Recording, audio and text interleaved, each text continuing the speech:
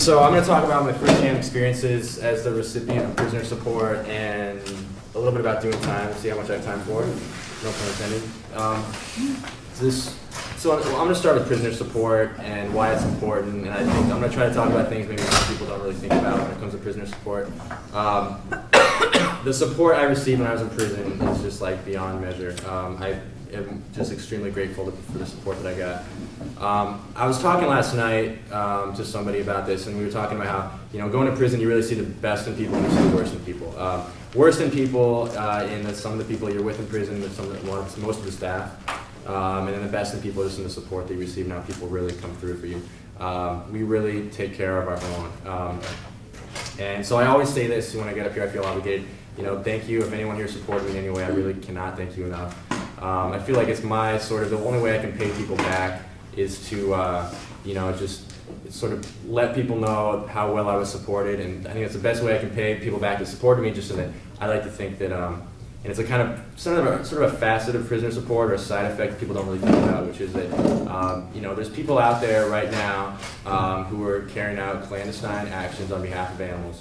And I like to think that when I get up here and talk about, hey, I got really support in prison, that those anonymous people are out there somewhere, maybe listening to podcasts, who knows, and we talk, and they hear this and they know, if they get caught, they're going to get taken care of. So I think that's a really great thing, and that's a really, again, it's kind of one of the best ways I can pay people back for helping me out, is just constantly putting out there how well I was supported. But I want to talk about, as someone who's been a recipient of support, what works, what doesn't. And just what prisoner support is at its basics, and then talk a little bit about prison if I have time. So in its stripped down form, prisoner support really is it's money in commissary, so you can get vegan food, stay vegan in prison, make phone calls and so forth. It's books, it's visits, it's phone calls, when things get rough and jails and prisons don't comply with things or they sort of infringe on your rights. And the pretrial phase. It's money for a competent lawyer, and really, I would say, as important as that is everybody just keeping their mouth shut. When people are in the hot seat, people are facing serious charges, and things are a little crazy, like it certainly was when I got arrested. The feds are looking very closely at people, and they want to know who's who and who they know, and they're fishing for more information. They're trying to build a case. It's really important that all the associates of that person kind of go on lockdown, go on red alert status, and keep their mouth shut. Just don't gossip. It's really easy.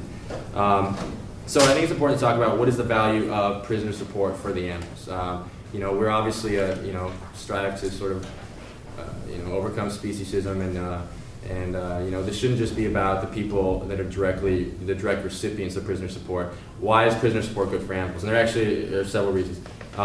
One, like I said before, we cannot ask people to carry out actions, illegal actions on behalf of animals, if we're not going to be there to support them once they get caught, if they get caught.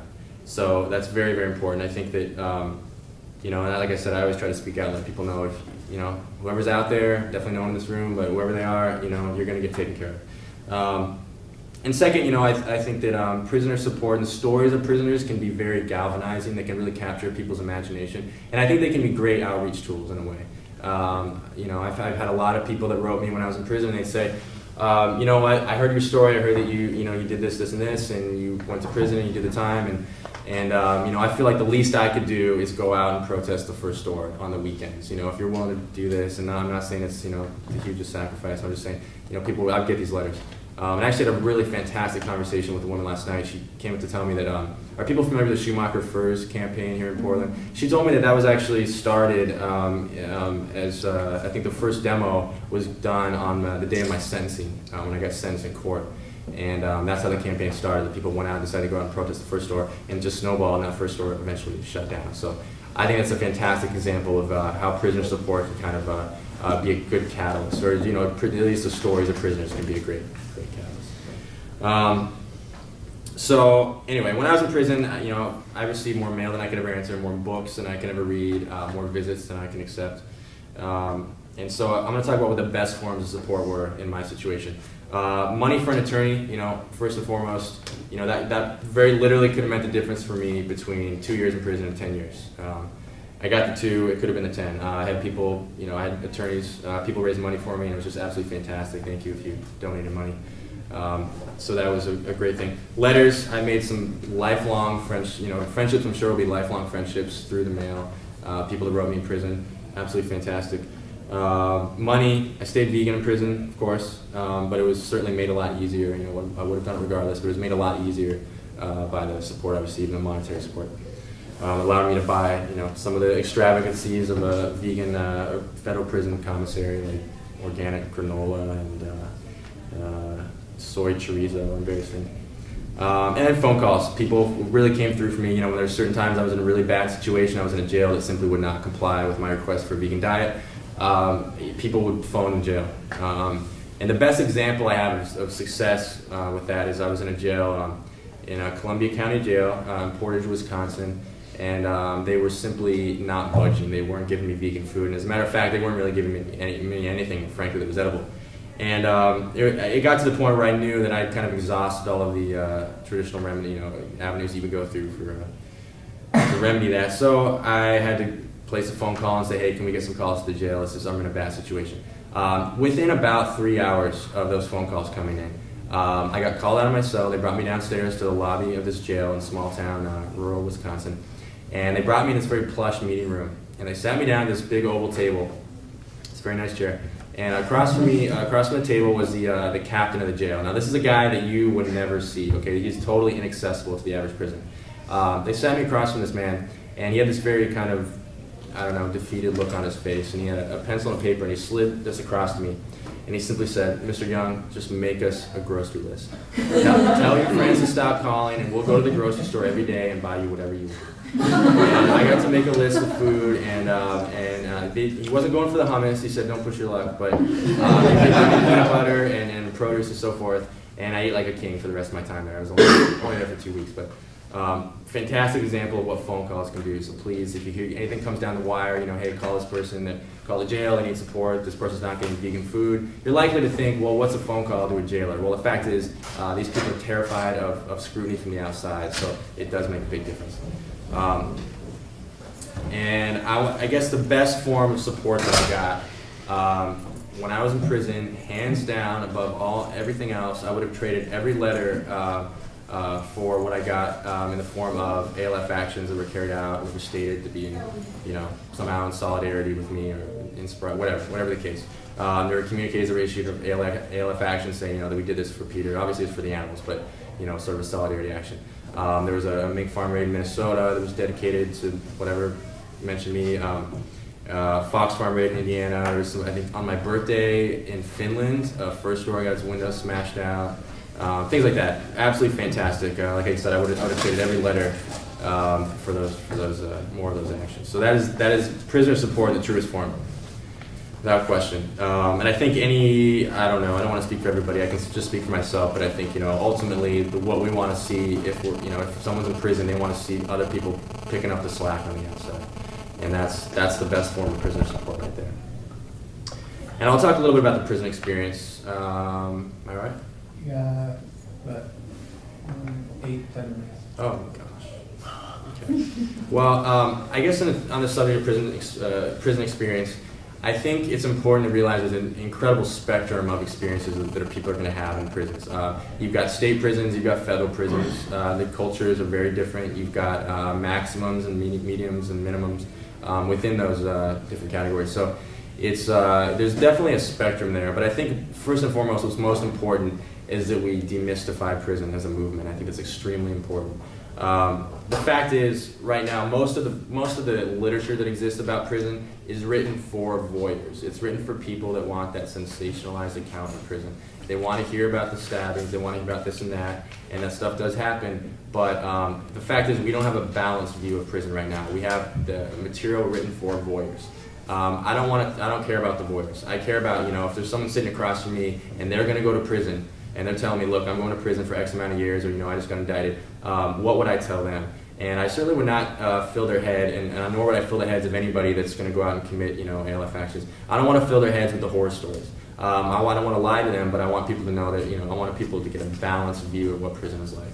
The fact is, no one person can talk about the prison experience with authority because there's so many different prisons out there. But the bottom line is, I think that when we talk about or focus solely on those horror stories, we really do the enemy's work. Because fear is all they've got. That's all they've got to hold over us. You know, they can't, you know, it's like they said, they can't take our thoughts, they can't take our beliefs, they can't take anything. They can't take away our ability to break the law, certainly, but they can put fear in us and have us start policing ourselves. So I think it's really important that we avoid instilling fear in people unnecessarily and just give a balanced account.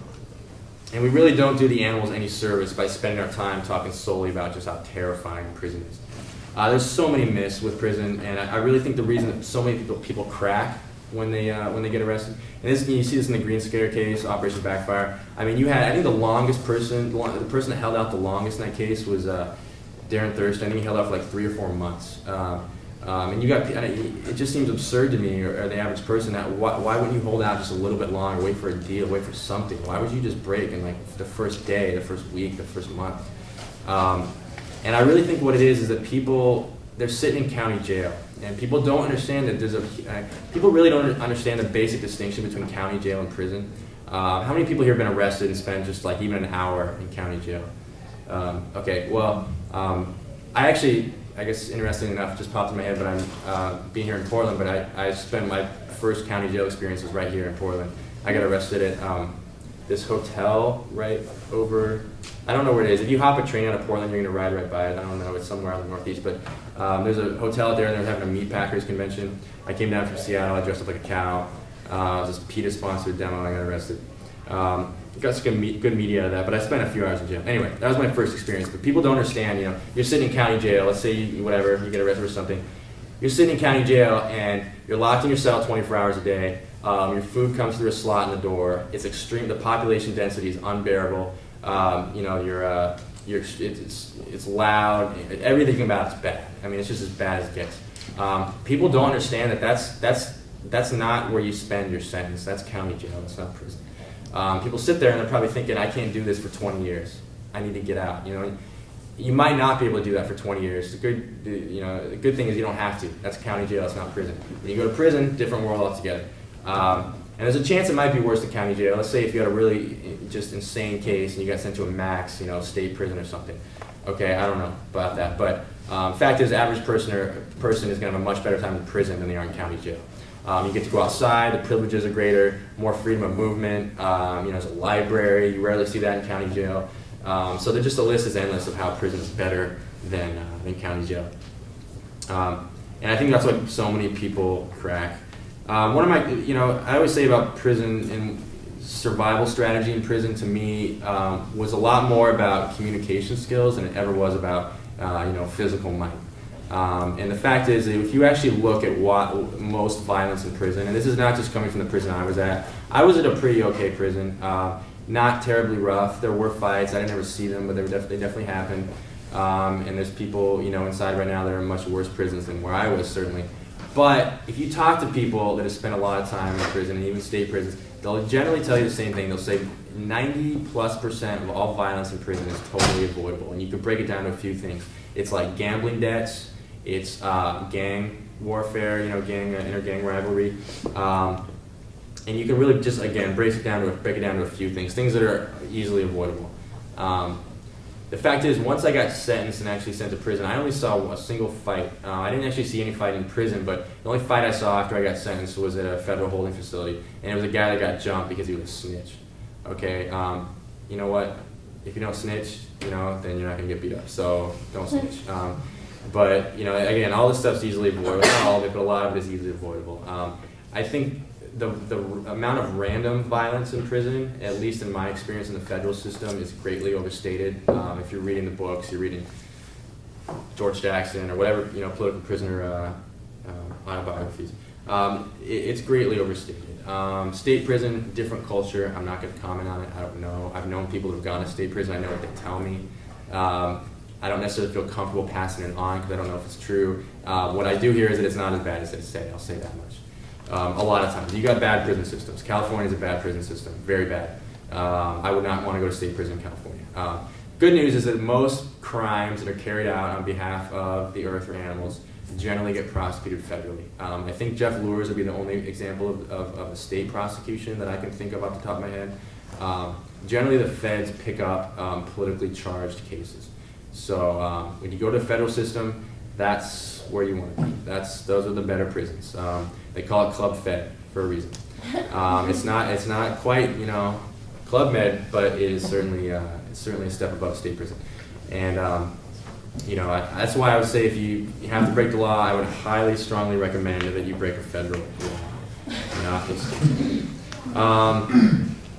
Having a politically charged case in prison is a really interesting thing. I found that it benefited me in a lot of ways. First and foremost, having an exotic case I found in prison made me really a conversation piece. I met a lot of people very fast when I got to prison, because when I started telling people what I was in for, they couldn't believe it. You know, I told them, yeah, you know, I opened cages and freed some animals, and they dragged me all around the prison, you know, grabbed me, hey, I got to introduce you to this guy. You're not going to believe what this guy's in for. And I got shuffled all over prison that way, being introduced as that guy that freed the animals, and people just couldn't believe it because it was so absurd. And so anyway, it made me a conversation piece, which is a tremendous asset, actually. And I guess that's kind of another example of how so much of, I guess, what you could call success in prison is actually totally counterintuitive. In my experience, actually being different and being sort of aggressively different in a very exaggerated way, or something that I really tried to amplify, that was actually an asset to me in prison. I found that if I sort of drew a line in the sand and said, you know what, there's mutual respect between us, but I'm not one of you, I found that I was not held to any kind of convict standard. Whereas a lot of guys that come in, they try to be down. Well, okay, you want to be down, well, you know, they're going to make you down. They're going to hold you up to their standards. You're going to have to get involved in there's stupid, frankly, politics, prison politics, and so on and so on. If you're the guy that's a little bit different, you're social, and you don't act aloof, but at the same time, you definitely let people know, you know, I don't do my time the way other people do time. You know, I just want to read and do this. In my experience in the federal system, people respected that. It was actually an asset to me, because I didn't get involved in the mix too much. I didn't have people, you know, when there were people would get together, you know, everything's racially divided in prison. All the white guys would get together to talk about some silly drama between them and some other gang. I was not invited to those meetings, and that's a good thing. So I think asserting, you know, how different you are is actually an asset. And I guess that kind of segues into another myth. In my experience, was that, you know, respect in prison is based on. Time's up, Mr. Young. Time's up. You can wrap up what you're doing. Can I give my last sentence? Absolutely, do a little wrap up. No, okay. A wrap? I have to wrap it? Wrap it. It doesn't rhyme. Okay. Well, anyway, I always say that. Again, I guess this is the way I started, but. You know, if you're an activist, I think one of the most important things that you can do, and we can all do together, is just demystify prison. It's been a part of every social justice movement ever. People going to prison. You can't just kind of like cut it out of the equation, tuck it away, and not talk about it. It can't be an unmentionable. We have to talk about it. It's always going to be a part of this. Demystify it, get to know it, the good and the bad. And I just think when we do that, we definitely have one less thing between us and what we're fighting for. That's all I got.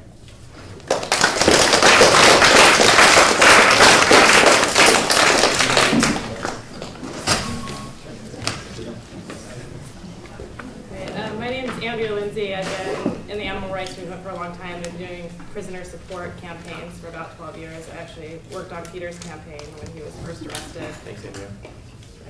And I currently work on the Shack 7 support campaign, and I've kind of been doing that since they were arrested. So I wanted to go over a little bit on how to do prisoner support from the outside, which is where most of us are going to find ourselves, hopefully. But I don't want to go into a tremendous amount of detail just because it's tedious, and ultimately few of us are going to end up in that position. And if you do, there's plenty of resources online through, you know, Compromise, Bite Back, and other websites to kind of find out the real concrete how-tos. One of the things I always suggest to all activists is you never know when you'll be arrested, whether it be at a demonstration or for something more significant like an underground action, and you find yourself caught at Starbucks or something. Every Starbucks shows there is. Thank you very much. But it's important to memorize someone's phone number to call, because you find yourself incarcerated and someone needs to know you're in there. No one's going to have any idea. potentially that you've been arrested. And one of the important things to know when you are in a jail is generally you can't call cell phone numbers. Some jails you can, some jails you can't, but usually you can't call cell phone numbers collect. So as fewer and fewer of us have landlines, it's important to have a landline number or two that you can call in case anything ever comes up. Is really the only way to know. And in fact, when Peter was first arrested, it just kind of came through the grapevine that Peter Young had been arrested in the Bay Area. And that day, like a couple of us left work and we're trying to figure out where Peter had been arrested at, where he was, what name he was under, and all kinds of other things. And obviously Peter was in a little bit different of a position as far as memorizing people's numbers. But it's just something to keep in mind. So really, I guess the first step for a supporter doing a prisoner support campaign is when someone's first arrested, kind of figuring out what's going on. If you get that phone call or if somebody else gets that phone call, finding out where the person's being held initially, which is usually going to be at a county jail, like Peter talked about, and just figuring it out. And one of the things I found is a lot of people just don't feel comfortable making those phone calls, figuring out who to call, dealing with people in authority. No one likes to call the police and talk to them. No one likes to call the sheriff's department and talk to them, but it's really the only way to kind of find out what's going on. So it really is a matter of just starting to call the county jail where you think the person's being held. You need to know their name, you need to know their birth date, and just try to track them down. The information that you're really going to want to get is when are they going to appear in court? What's their bail? What are they being charged with? Are they being charged with something serious where you should start working on getting an attorney as soon as possible? Do you have an attorney that can go in and visit these people? What's the mailing address if you think they're going to be in for more than a day or two? Are there mail restrictions? Can they receive books? Are there letter limits? These kinds of things. I guess the next kind of important thing is, although you may initially start dealing with someone's prisoner support campaign, maybe they called you first, or maybe you were just kind of the person in the area, ultimately you have to remember that the prisoner should be ultimately in control of their support campaign. They may decide that they don't want you to be their main support person. They may decide they want someone else. They may decide they don't want a website. They may decide that they don't want their court dates published. And that kind of goes along with confidentiality. As a support person, you might learn a lot about the discovery in the case, the evidence against them. You may learn things about them on a personal level or very kind of personal experiences they're having in prison. And just, I can't emphasize the importance enough, A, of just not sharing, obviously, the evidence against them with other people, but also, you know, you're kind of their confidant and not sharing that information and spreading it around. And of course, once you come on board as a prisoner support person, it's kind of a commitment for the long haul. In the Shack 7 support case, we have people doing prison sentences of 6 years. So when you come on board, you're kind of signing up for the long haul, or at least handing that responsibility over to people. So it's something that when you jump in, you're jumping in kind of head first, and you're going to be there for a while. And you know, it gets tiring answering emails and dealing with making sure everyone's got their commissary money and taking phone calls and sounding chipper when you're having the shittiest day ever. But it's just kind of what we do. My partner's actually one of the Shack 7, and he's doing a 4-year prison sentence. So I've had more kind of a personalized experience with dealing with incarceration and dealing with visits and things like that. And kind of what I've learned from that, and Peter talked about this a little bit, is that visits and letters and all those things, just kind of interaction with the outside is really, really important. And I think our role as activists is kind of to remind them of what's going on the outside, that they have a lot of support, and that can come in the form of letters, or like Peter said, doing actions is just as exciting for people. I know from talking to the Shack 7 kids especially, they get more mail than they can financially afford to respond to, and time-wise and just emotionally respond to, but writing those letters is still important. There's actually a prisoner support table in the table room that's, I think, been underutilized a little bit. People might not know what it's there for, but there's paper and envelopes and addresses for all the prisoners. There's postcards for the Shack 7 kids. And just emphasizing, you know, writing letters to these folks is really one of the most important things that we can be doing. As far as if you're getting into a situation where someone's going to be in prison for longer than a couple of months, you're really going to start developing a full-on support campaign. And that can involve establishing a support fund if you're having someone you need to hire an attorney for, which is most often the case when we're talking about serious charges, you know, something more than 6 months or a year or so. Establishing a website, which is something I'm not savvy at, but it's really good to find someone in the movement who is. You know, it used to be that we did everything through magazines and zines and newsletters and that kind of thing, but with the internet, websites are really kind of the ultimate thing. I'm sure a lot of you saw Peter's website. and just kind of keeping those things updated, letting people know what's going on, getting flyers created, kind of organizing events to ultimately get the word out there. So I actually am not going to talk a whole lot more about organizing a campaign, because like I said, I think it's a position few of us will end up in, and there's a lot of information out there. I think we wanted to leave a lot of time at the end for question and answer about doing time or doing a support campaign, or kind of what prisoners expect and need from us. And then I just also wanted to mention that at the closing, which is at what, 3:30? Is it? Ends at 3:30 to 4:15. So at the closing tonight at 3:30, or this afternoon, I'm in room 228. We're going to do a big group photo and make tons of prints of it to send to all the folks in prison. So another motivation to come to the closing, and we'll do that big group photo. So hopefully you guys can all come to that. And definitely stop by the prisoner support table and get those addresses and write these folks. And I think you're going to talk a little more about writing people and that kind of thing. So. I am Chad, and I work at a local grocery store. And I guess the reason I'm talking on this panel is mainly becoming friends with Josh Harper. We got myself and Emiko back there, became really involved in the Shack support campaign, and on a local level are trying to be Portland's Shack support team, and just recently became Josh's official support team. And I guess over the last couple of years, we've just really seen how important it is to keep it up, and getting feedback from Josh in particular, how important it is to a prisoner. So I just wanted to let people know how really important and how much you can do as an individual to make people's lives inside really much better. The first thing, of course, that they're saying is letter writing. And I would say if people are uncomfortable writing letters, like they don't know where to start, just look at it as you're trying to make a new friend. You don't have to impress them with some heavy political dialogue, or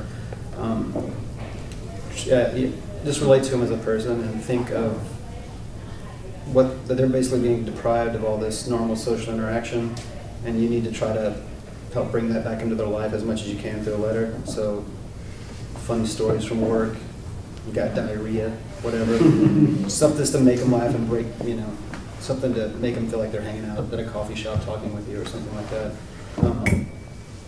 Try to keep the downer stories, don't just write them and tell them your cat just died. You can talk about food stuff, but also don't just gush on and on about the new vegan milkshake cart that opened up when you're eating,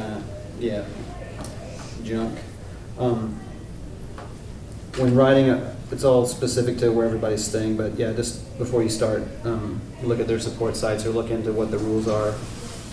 They can get in trouble by what you write, so don't, write all over the envelope and all these things like, vegan revolution and all that. Those things I've heard have been used as like gang, they can think of it as gang affiliation kind of things, or inciting something, and it's just better to play it safe and keep it personal and try to make their day better. I would say there's lots of local things you can do. Have a letter writing party at your house. It doesn't require any resources on anybody's part. Have 5 friends over and hang out and write 10 letters each, postcards, anything. I think frequency is a nice thing, even if it's just a little note saying, hi, I was thinking about you. People always have a stack of mail coming in every day. All the social networking sites, MySpace, things like that, putting out bulletins just like, oh yeah, just saying, keep these people in mind, There's like constant reminders you can do to help people out that take, just a minute of your time. And also if you start writing people and you don't hear back as often as you'd like, keep in mind the scarcity and the value of stamps and time, not so much time, but stamps are often a commodity traded in jail, and you only have a very finite amount. And it's not that they don't want to write you back, it might take them a while. Keep writing. After if you hit it off with them and they're in the neighborhood, like Josh is an hour away in Sheridan, you become buddies. Maybe you can get on a visitation list or on an approved phone call list where they can call you and vent or just talk about movies or whatever. But you'd have to fill that out. Just fill that out on issue by issue basis, whether you hit it off with somebody or not. Also, if you feel up to it, there's lots of easy fundraiser options to keep their support funds full, you know, as easy as little bake sale things to movie nights. Get in touch, like if you're in Portland and you have an idea, you can get in touch with us at our store and we'll help you out with all the details. And nothing's as hard as it seems it might be to organize something. Yeah, just be creative and try to, I think, keep it personal and just try to bring some normality back to their life so they're not just surrounded by jerks all the time. Yeah, I guess that's about it for what I would say on a personal level. You can do it. It's really easy and it's really important. So get to writing. Thanks. Questions?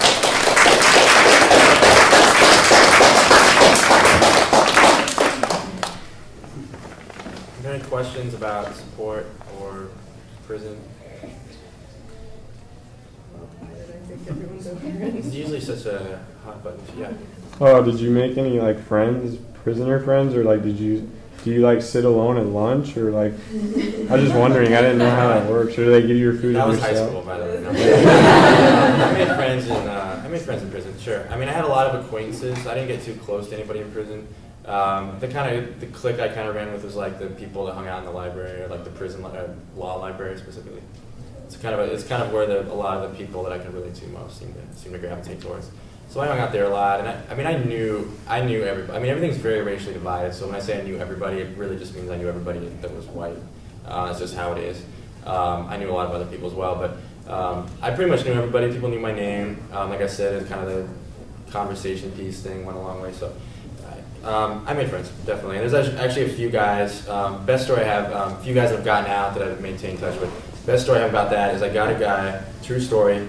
I got a guy who he got out of prison like a week before I did, and he was I'm just gonna throw it out there. He was a porn film producer, and so he gets out, and a year goes by, and I check my MySpace profile, and he had messaged me a year later, and he said, "Get in touch. We have work to do." Now it's not that was what I thought too, but that's not what happened. As it turns out, this guy was not a vegetarian or anything. He expressed concern for animals, but that was the extent of it. And he used to sit down and ask me and say, tell me about your movement, tell me about your movement. And I thought he was looking for like a new target market or something. So I didn't really tell him a whole lot, but I guess something I said sunk in, because when I wrote back, I actually looked at his MySpace profile before I wrote him, and there was a blog, and it said animal cruelty. And I clicked on it, and it said, "I'd just like to remind everybody reading this." And by the way, this is a profile for his porn film production company. It said, "I would like to remind everybody that animals are being killed in the most egregious ways every second of every day. And I would like everyone to take a second and stop and think about it." And below it said, the proceeds for our next film are going to be donated entirely to organizations that are fighting animal cruelty. And this guy wanted to get in touch, and he simply wanted to ask me, where can I donate this money? Where it's going to be used effectively from this porn. And it's in the works. So, and it's not an endorsement of porn, it's an endorsement of giving money to animal rights. So I'm not enabling this project in any way. So, yeah. I have a question for Chad. There's a lot of rumors about prison things that go on, and I just wanted to see if this one could get set straight. Was Josh really in prison with MC Hammer's ex-manager? Yeah, I'm not sure if he's out now. Yeah, that's true. Well, he was in a Hammer video. Not Josh, but the guy. Yeah.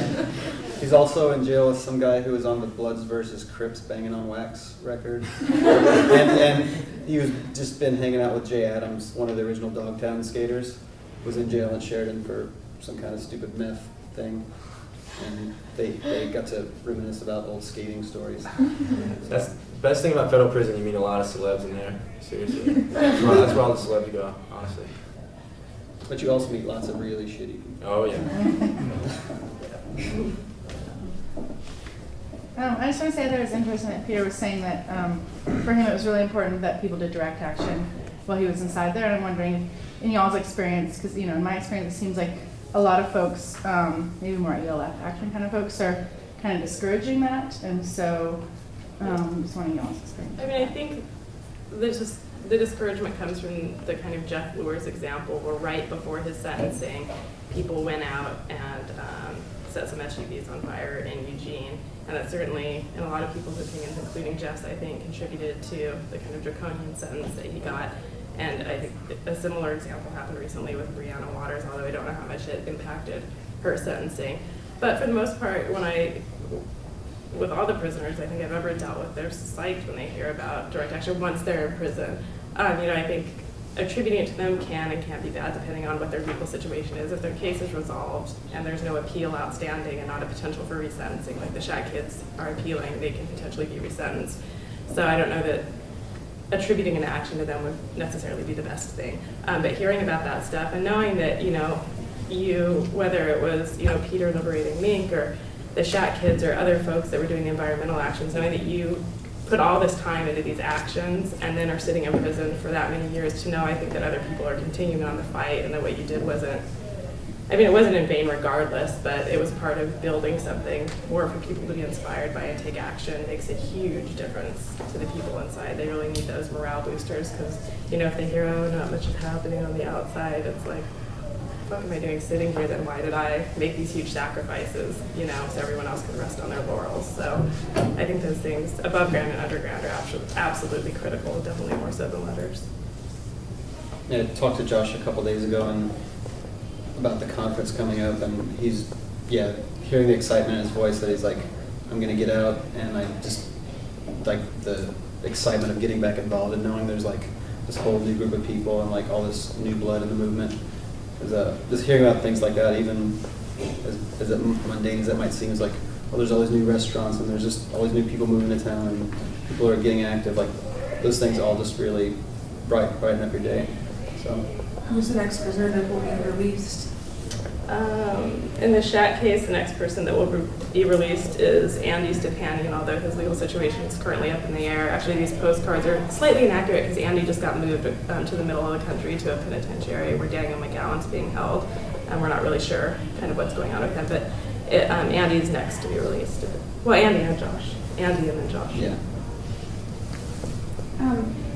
You were saying that you made friends through the mail that were lasting friends, and like you're saying, sometimes if you get to be friends with someone, you can go visit them.